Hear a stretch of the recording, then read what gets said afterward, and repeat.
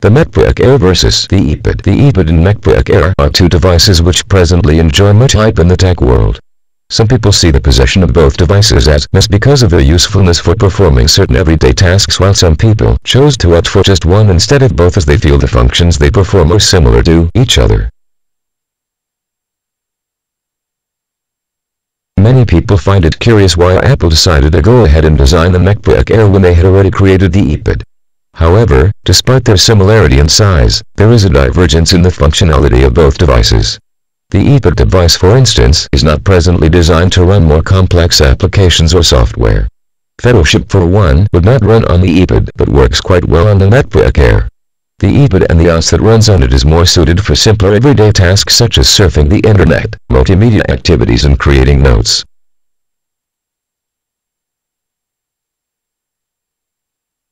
The MacBook Air has a screen size of 11 inches, a measurement which that of the iPad closely matches. There is a slightly higher difference in terms of weight for those who require their devices to be lighter. The MacBook Air has a weight of 2.3 pounds while the iPad weighs 1.6 pounds. However, this weight could increase for those who need to make use of an external keyboard for their iPads.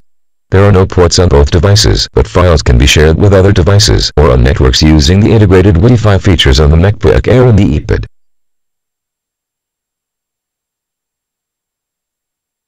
The decisions on which one of the devices to purchase will depend mostly on what kind of work needs to be done. Creating or managing content that requires the use of programs such as Photoshop or the full Adobe Creative Suite is not a task that the iPad can presently handle. Programming or writing codes in languages like Lisp is also not supported by the device, hence users who need to engage in high-on-tech activities may find the iPad unsuitable for much of their tasks.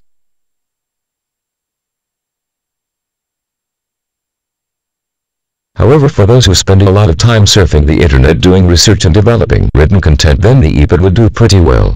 Other multimedia activities such as playing games, listening to music, watching online videos and favorite TV shows are everyday tasks that are well handled by the iPad.